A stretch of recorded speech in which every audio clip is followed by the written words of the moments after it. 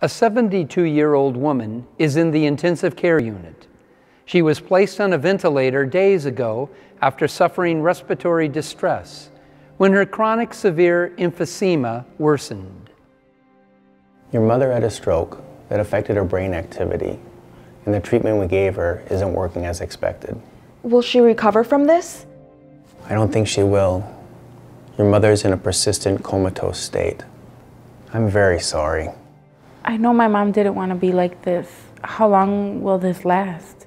She is very ill, and I'm unable to say how long she's going to be unresponsive. We need to talk about all the options. We don't want to see our mom suffer. Is there anything we can do to let her go and to avoid all of the suffering?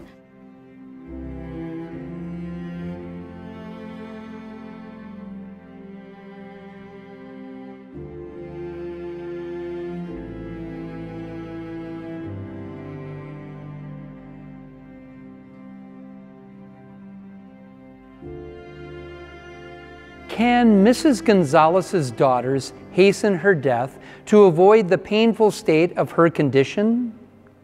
In other words, can we terminate our earthly lives or the life of another because a physical or mental condition is judged as painful? Can we accelerate the inevitable process of dying?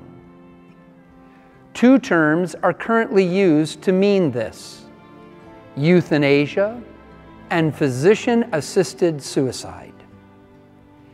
Euthanasia is either taking an action or not taking an action that intentionally causes the death of someone to alleviate suffering. Physician-assisted suicide is when a doctor is allowed to help a patient end his or her own life. Catholics may never condone or participate in euthanasia or assisted suicide in any way. Would this mean that we are obligated to use every possible means to stay alive? No. It is acceptable at the end of one's earthly life to let nature take its course and refuse medical treatment. For a better understanding of the type of care one may refuse, please see the video on treatments.